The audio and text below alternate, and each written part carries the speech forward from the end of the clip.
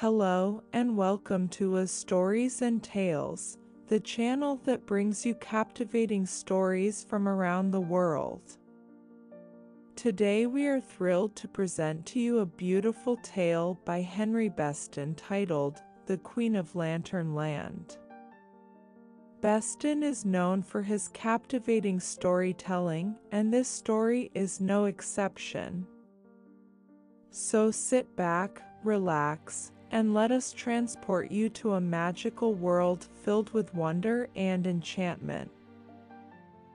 Once upon a time, the youngest son of a king became filled with the desire to go abroad and see the world.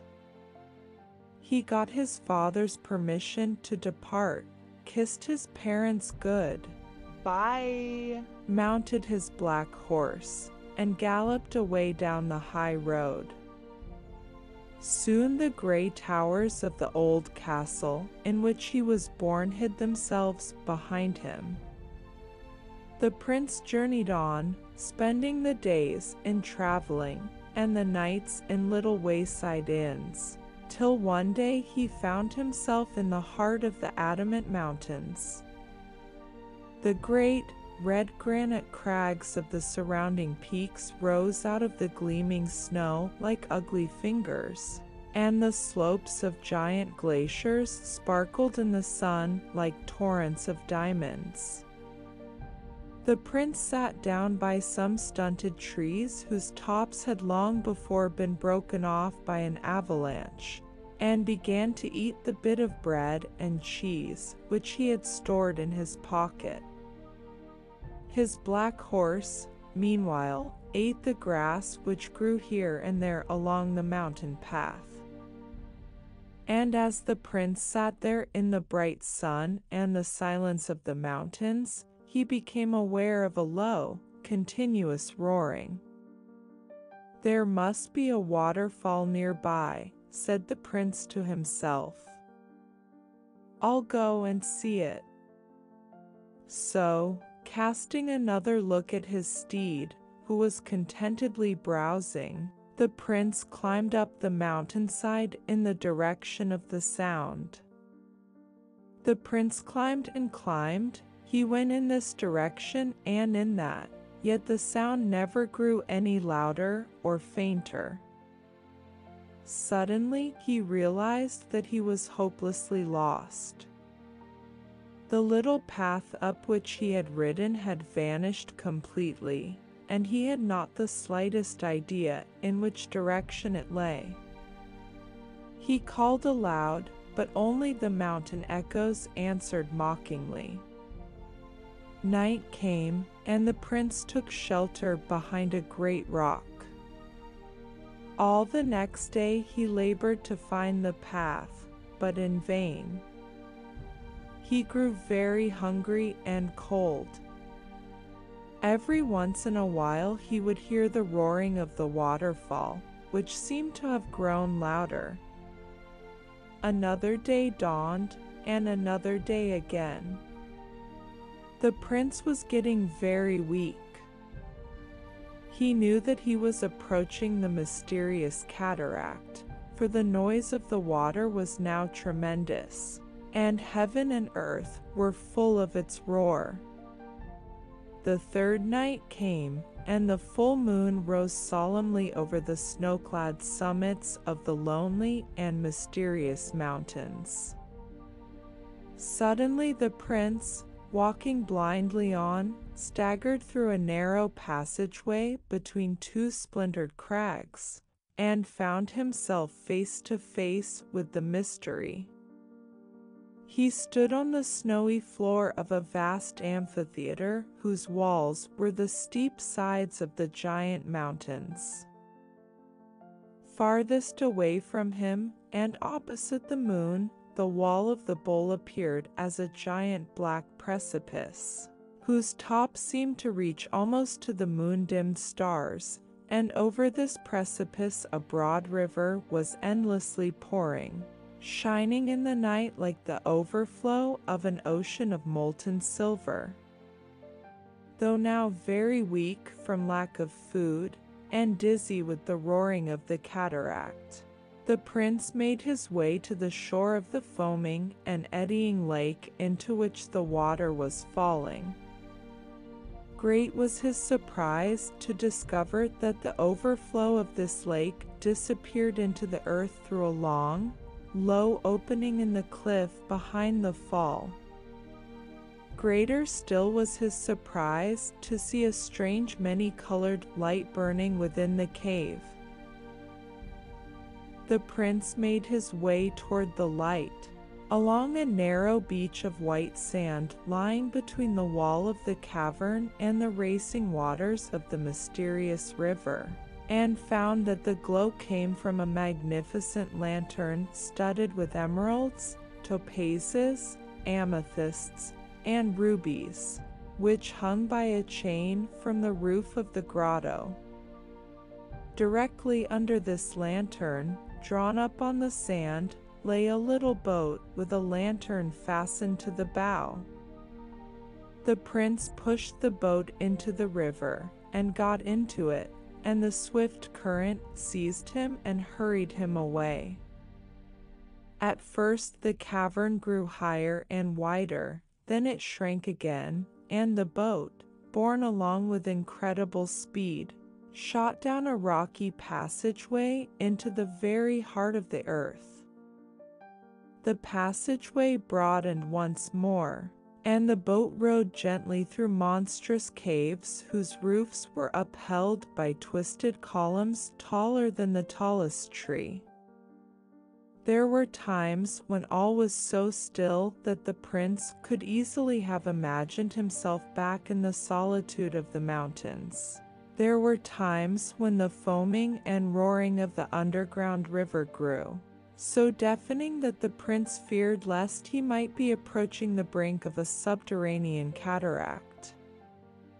Many hours passed. The prince did not know whether it was night or day.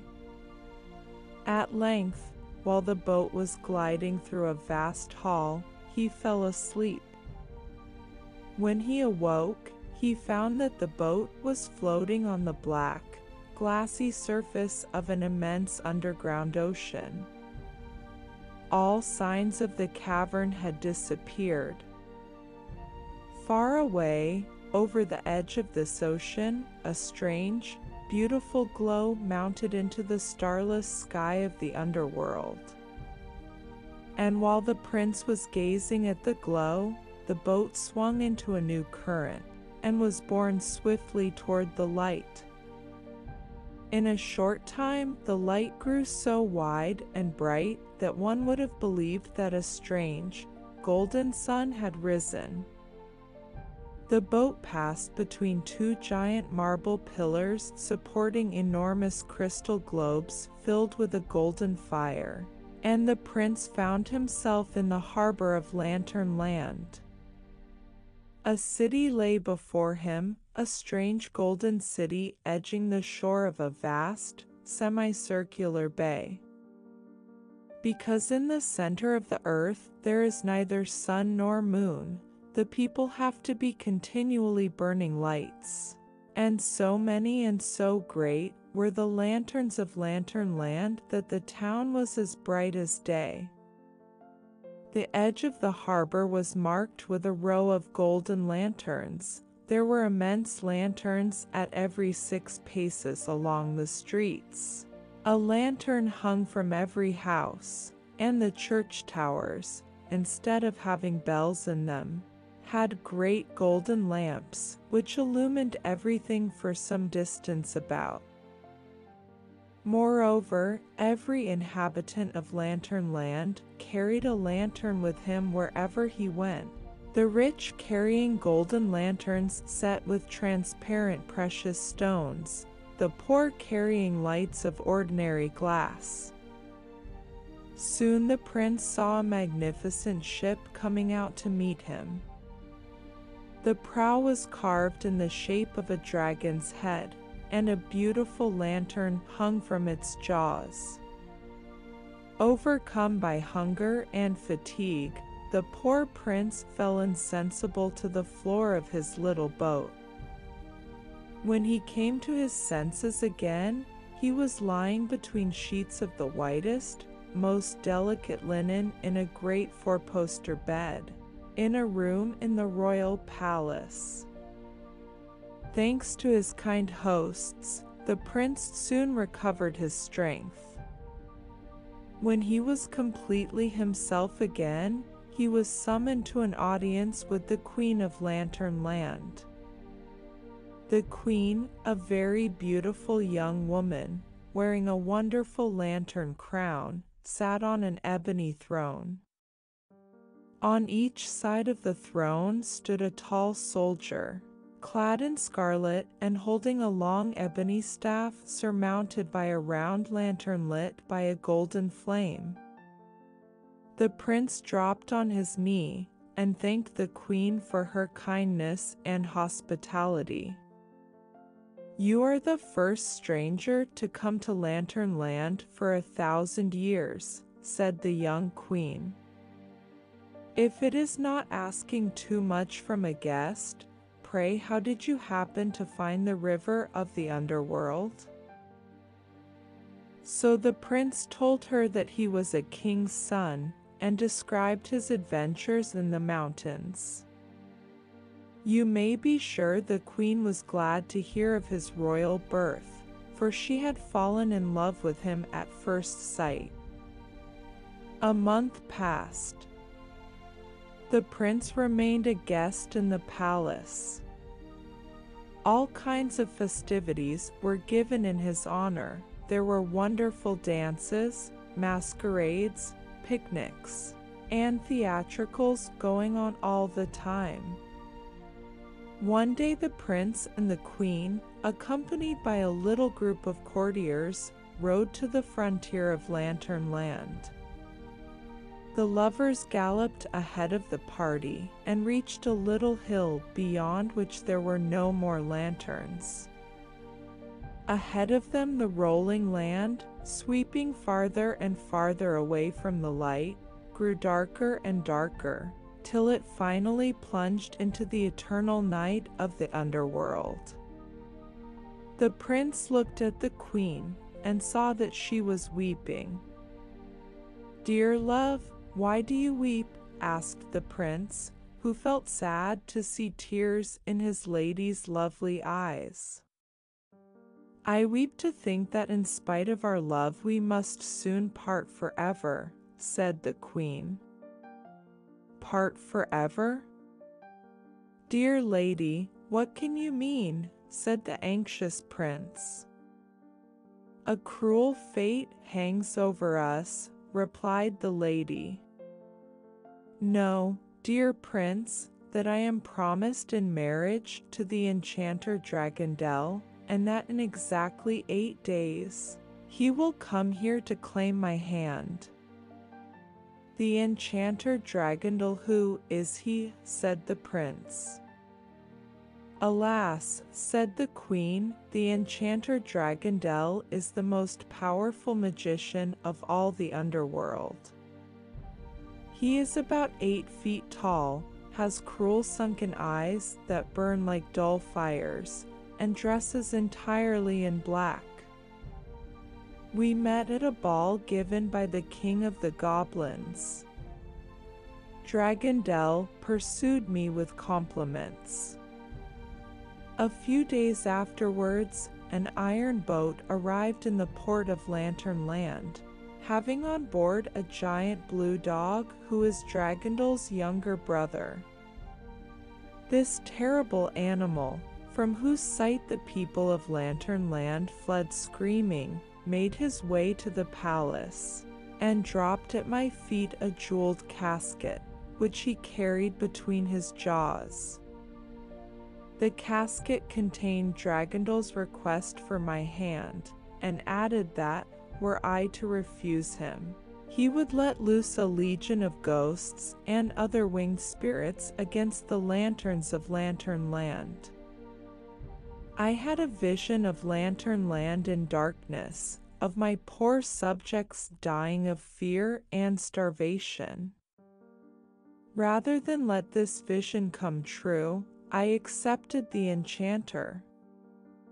Soon I shall never see you again, for Dragondel will come and take me to his awful castle, which lies on an island in the dark ocean. Nor will you ever be able to save me, for Dragondel has so bewitched the waves that a terrible whirlpool forms on the sea when a boat approaches the enchanted castle, and engulfs it.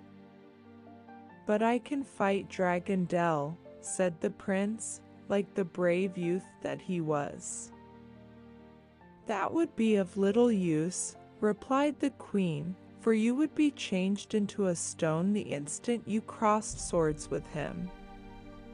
Tomorrow, the blue dog arrives to remind me of my obligation, and to carry back to the island some of the palace servants who are to make Dragondel's castle ready for my coming.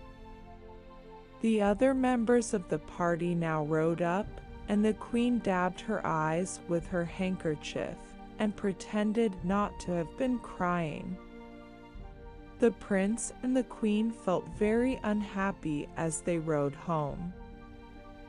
On the next day, sure enough, the iron boat arrived, and the blue dog, who was as large as a lion, went to the queen's palace, and bade her make ready for the coming wedding.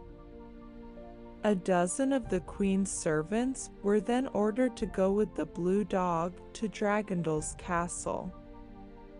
Among these servants, disguised as a kitchen lad, was the prince, for he had determined to see if there was not some way in which the young queen could be rescued from the wicked magician. The boat neared the island, but no terrible whirlpool formed in the enchanted sea. At last the boat reached Dragondel's castle. It stood on the top of a high lonely rock against whose steep sides the waves of the underground ocean were forever foaming and breaking, and it was half in ruins and was very poorly lighted. The prince took his place in the kitchen and sought for an opportunity to prevent the marriage of Dragondel and the queen. For 4 days of the precious week, however, the poor prince was kept so busy baking and making pastries for the coming of the bride that he did not have an instant to ask questions or do anything else. In the morning hours of the 5th day there was a terrible moaning and roaring outside, and the cooks rushed to the kitchen windows. An unhappy fishing boat had been swept by the wind too near Dragondel's castle. The enchanted whirlpool had formed, and caught the boat in its awful circle. Now it went slowly round the outer edge, now, going faster and faster, it slid down the side of the awful funnel, and finally it vanished. An instant later, the whirlpool had disappeared, leaving the sea roaring and foaming. The prince shuddered. "Well, you may shudder," said the chief cook, "for such would have been your fate if our master's brother had not carried with him the talisman which rules the whirlpool." "Talisman? What talisman?" said the prince, affecting stupidity. "Why, the little golden hand, you fool," said the chief cook. "My! It must be a great big hand to be able to quiet that whirlpool," said the prince.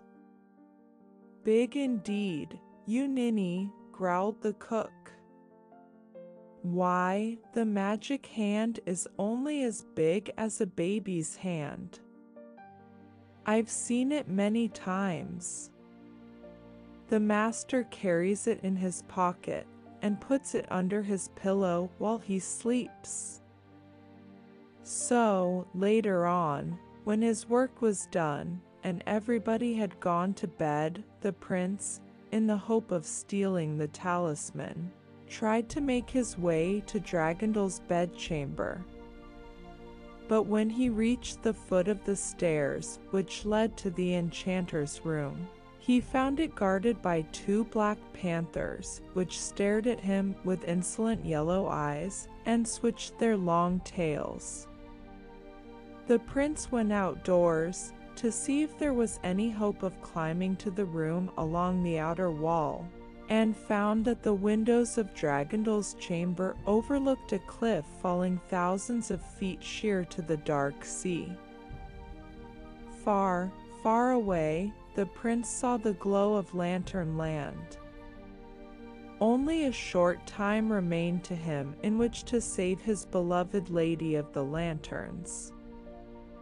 As he wandered about, very sick at heart, he saw a little black cat running madly back and forth along the edge of a steep cliff, from one of whose crevices came a persistent, unhappy mewing. The poor cat was a mother cat, and was trying to rescue a kitten of hers that had fallen down between the rocks. At great risk of being dashed to pieces himself, the brave prince climbed down the precipice, rescued the kitten, and gave it back to its anxious mother. "Thank you, brave youth," said the old cat. "May it someday be within my power to help you as you have helped me." "You can help me this very moment," said the prince. And he told the cat who he was, why he had come to the castle, and of his desire to get possession of the talisman. "I will help you get the talisman," said the cat. "The panthers will let me pass, for they are cousins of mine. But you must make another little golden hand to take the place of the one I shall steal, for if Dragondel misses the golden hand, he will summon his demons to find it, and we shall both lose our lives. Go now to the kitchen, carve a small hand with the fingers close together and the thumb lying close to the fingers. Gild it over with the gold dust you have had given you for the pastry icings, and bring it to me tomorrow night at this very hour." So the prince worked the rest of the night carving and gilding the little golden hand, and on the next night he gave it to the cat. The cat took it in her mouth as she would have a mouse, walked coolly by the panthers, and entered Dragondel's room. She had just succeeded in getting the true hand out from under the magician's pillow when Dragondel woke up. The cat was clever enough to pretend to be engaged in a mouse hunt, so the enchanter paid no attention to her and fell asleep once more. When the cat, however, got under Dragondel's couch again, the 2 hands lay side by side, and she could not remember just which one was the talisman and which one the false hand.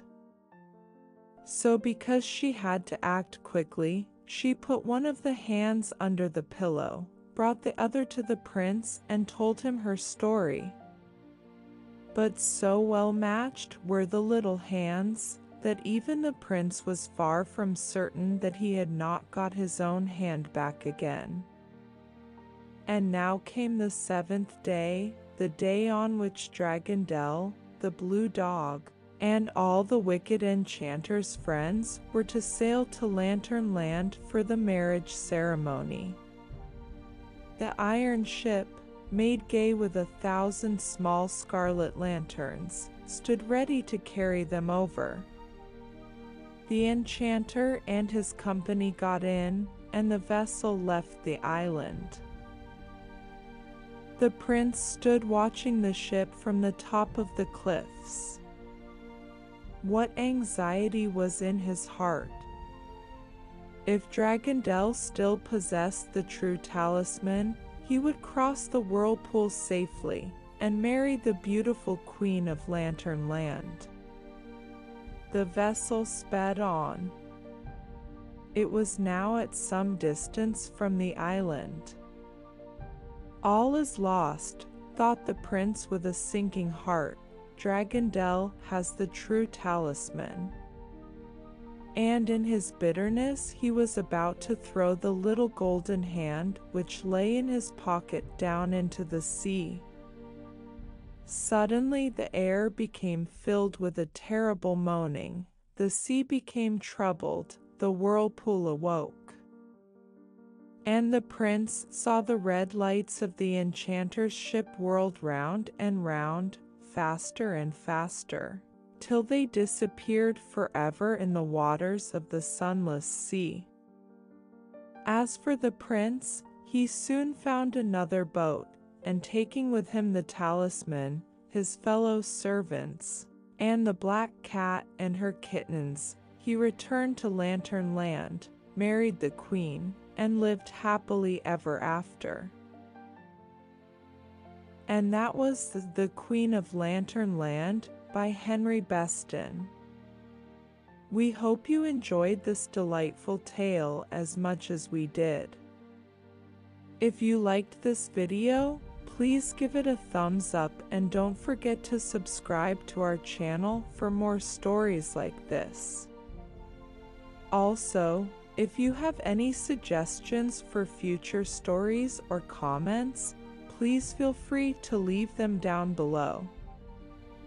Thank you for listening, and we'll see you again soon with another captivating story.